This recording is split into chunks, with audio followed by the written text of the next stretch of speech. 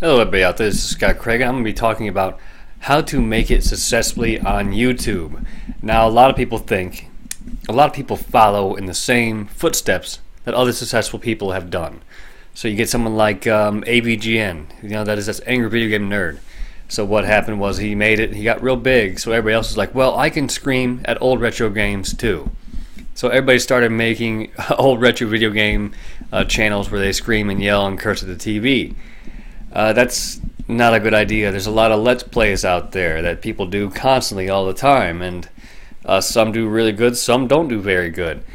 I think what people miss the most about when people are actually on YouTube and they start their own channel, what people miss the most is that, are you doing something that is unique? We don't need another rehash of AVGN. We don't need another rehash of all these Let's Plays. We really don't need any of them.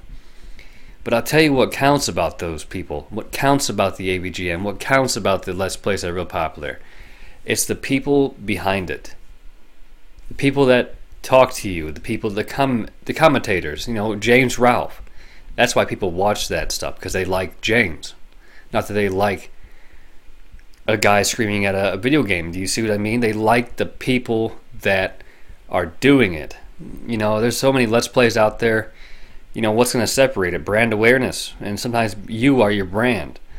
So I know this is kind of hard for me to get out, but it's just saying that you have to be unique. And if you need to use like copyrighted material, I suggest that you don't. I suggest that you be you. You be unique. You do something that you want to do. Don't copy other people's success on YouTube. If you copy it, you're nothing. You're nobody. I don't know if that makes any sense to you. All right. I'll see you later.